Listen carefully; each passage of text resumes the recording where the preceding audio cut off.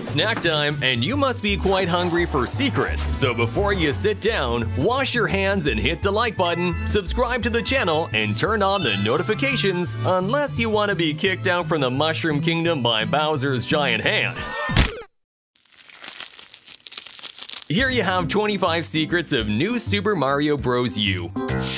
At the start of the game, we face the harsh reality. Luigi is very clumsy, and the second time the title screen starts, you can see how the multiple ground pound jump is thwarted because Luigi is late. Oh, always causing trouble. Before New Super Mario Bros. U defined its name, it was known as New Super Mario Bros. Me, and Mario was going to be a co-protagonist alongside Nintendo's Mii avatars. What you're seeing here is a demo from E3 2011, and interestingly, the Wii U's gamepad sticks were going to be flat, like those of the 3DS. In the end, the Miis were relegated to a secondary mode, Mario took center stage, and the game changed its name to New Super Mario Bros. U for Wii U. This is the first Mario Bros. Game where 5 players can play, one of them creating platforms to help the others. In the game's Iwata asks, it was revealed that the inclusion of the 5th player came in the very advanced stages of development, as the Wii U wasn't ready. They basically didn't know how to innovate in Mario Bros. And upon seeing the gamepad, they added this feature. On Nintendo Switch, this feature was simply silently cut and nothing happened here. If you're playing but leave the controller for a few seconds because your mother is scolding you, a new Nintenduo video has come out, or the house is on fire and you have to save your cat, the character will turn and stare at the screen as if wondering what the heck you're doing to have left them standing there.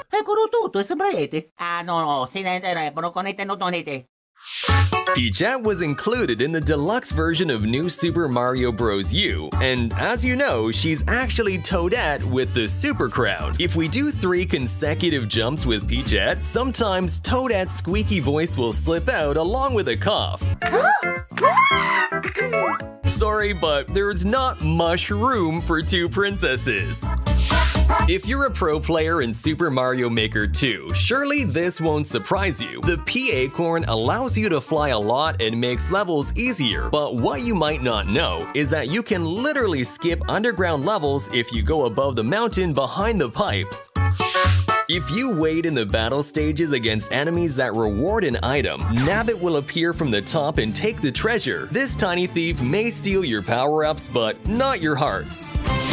Today on Mythbusters, what happens when Peach meets Peachette, Toadette's alter ego dressed as a princess? Well, upon seeing her from a distance, Peach will be surprised. After the battle and rescuing her, Toadette will return to her normal form, and Peach won't wonder why this mushroom has impersonated her identity throughout the adventure. Since he doesn't have his own platform games as the protagonist, New Super Luigi U made Luigi the absolute star in this DLC expansion, placing him in a lot of places in the scenarios. You can find up to 88 hidden Luigis in the weirdest ways, like drawn on vines or in the form of a statue. We have no idea of Nabbit's real identity, but we do know that he's a gamer and loves a Nintendo Switch, because in his house you'll find one of these consoles among all the things he's stolen. It actually serves to show you the credits of the deluxe version of the game, but surely he also uses it to play some games. And hadn't you noticed that the house is shaped like a mushroom, just like the Toads? Could it have been stolen too? In New Super Luigi U, Mario won't be present, and the companions will be 2 Toads and Nabbit, which we don't really understand why he's involved in all this. The fact is that the game's producers revealed that they thought about including a 3rd Toad, and attention, because the reason for not including it was that it would be too confusing. 2 yes, but 3 no? Nintendo is hard to understand. The deluxe version of the game removed the blue Toad in favor of including Toadette. But don't worry, our lovely Toad is safe. There's a secret option that allows you to bring him back on Nintendo Switch. If you're in the character selection and press the L or ZL button, the yellow Toad will change to the blue Toad. Nabbit is the easy mode of New Super Luigi U, as the enemies can't attack him and he can only die if he falls into a pit, lava, or poison. If you complete the game with this character, he won't be the chosen one to rescue Princess Peach. Instead, Luigi will appear to do the honors, but Nabbit will be behind watching everything that happens. Be careful because Nabbit will always be watching you. In New Super Mario Bros. U, the Super Acorn power-up gained prominence, and the popular penguin suit and propeller hat from Mario Bros. Wii were discarded. Even so, we can find them a bit hidden in the Superstar Road, luckily appearing in Toad's houses. Did you know that the Chicken Mario suit existed in New Super Mario Bros. Wii? Take a look at its 25 secrets up here. The Miis will appear with outfits related to characters from the Mushroom Kingdom. Player 1 will be dressed as Mario, the second as Luigi, the third as Wario, and the fourth, well, it's a suit similar to a secondary one that Luigi wears in Smash Bros, possibly being a reference to the fourth player in the Game Boy Advance ports of Mario Bros. The appearance of Peachette as a result of the Super Crown was the trigger for a worldwide phenomenon known as Bowsette. This, of course, would be the result of Bowser getting this power-up and transforming into an evil princess. The most remarkable thing is that this fan idea was already in Nintendo's mind when creating Super Mario Odyssey, having sketches of what would happen if Peach were captured by Bowser. For the moment, though, the only one transforming here is Toadette. The biggest mystery of all Super Mario is exactly what the Super Crown is and why it transforms a Toad into a Peach clone. To know the origin of the Super Crown, we have to look at the end of the DLC of Captain Toad, Treasure Tracker, where Toad and Toadette get the Super Crown, as if it were an ancient treasure of the Mushroom Kingdom capable of turning a Toad into a princess. Does this mean that Peach is an imposter, that she's actually a Toad, and that we've been hugely deceived for decades? Well, it could be. Although the most shocking thing is that we have proof that Luigi also wants to put on the crown and be a princess, but Nintendo won't let him.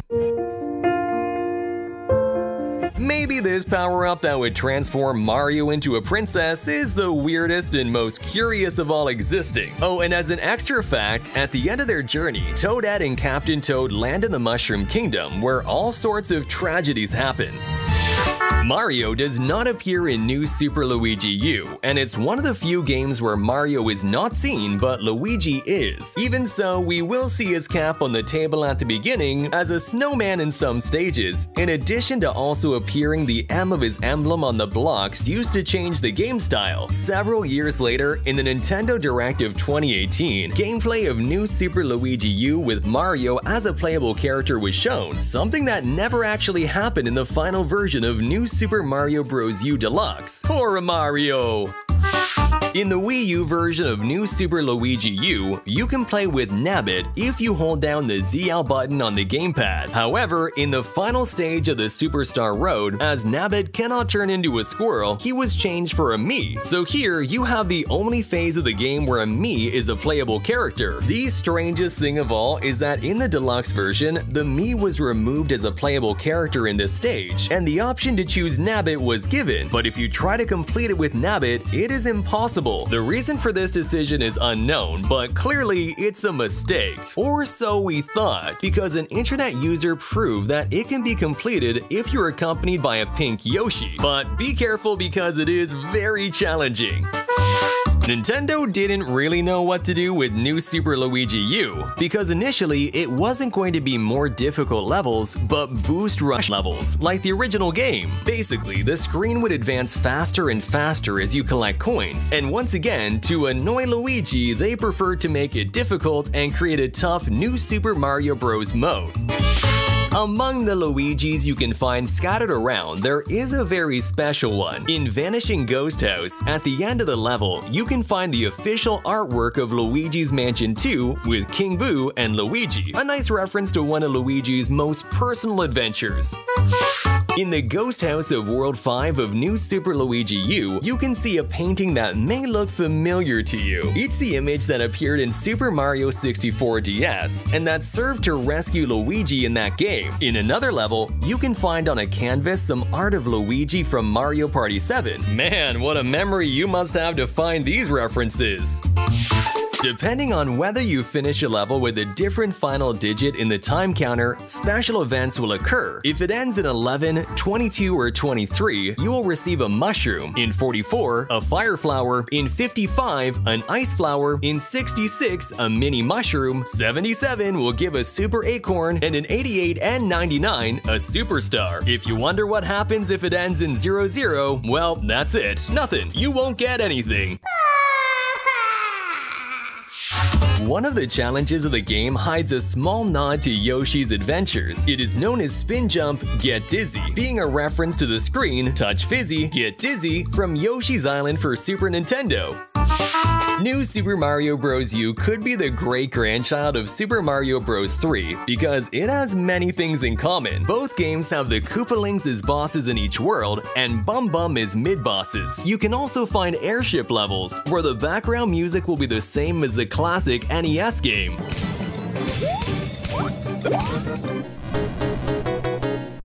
Subscribe to our channel so you won't miss anything about Mario and Nintendo. And don't forget to watch the rest of our 25 Secrets videos. Thanks for watching. See you next time!